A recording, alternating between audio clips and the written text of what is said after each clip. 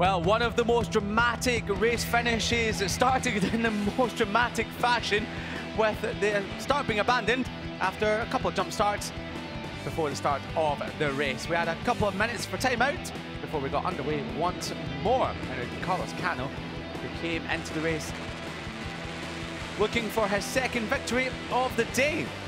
His lights went out, he got the whole shot, but it would be Pugliese that would lead into turn number 1.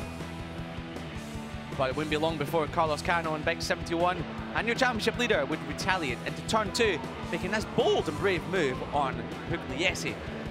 So Carlos Cano leading the way, he would remain in the lead until the final lap of the race, when he came under threat from Valentin Perrone. Further back, we were watching out for Marco Morelli come from 28th on the grid.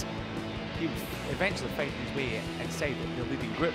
Further back, Valentin Perrone was making a move to 69. He ran off at turn number 11. Thankfully, Ryder was okay with Bellon, and Pugliese got close for comfort at Pedrosa corner. That sat up David Gonzalez. He'd be eventually shuffled back after another moment at turn 6, but he'd fight his way back brilliantly to find himself in the podium battle. Valentin Perrone made a move up the inside, clean and clinical at the final corner, before he'd eventually find his way past Pugliese. David Gonzalez fought back, but then almost tagged the back of Pugliese into turn number 6 as we saw another crash further back.